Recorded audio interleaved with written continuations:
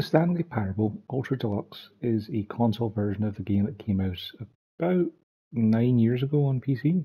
Almost 10, I think. It's like 2013. And the less you know about it going in, the better of an experience you're going to have. It's primarily a game about a guy named Stanley who works at his desk, and then a narrator talks to him, and then you can choose to follow the narrator or not, and things unfold from there. I had a good time with it. The writing is pretty good. It's quite funny. There's some neat tricks they do throughout. I think I've seen everything there is to see about it as far as I can tell.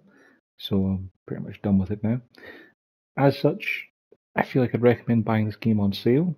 It's good, but you could wait for it to be on sale before you pick it up because you've already waited almost a decade for it to even come out on a platform you can play it on. What's a little more time? I got about 8 or 9 hours out of it. I enjoyed those 8 or 9 hours. I don't know if I'll ever play it again.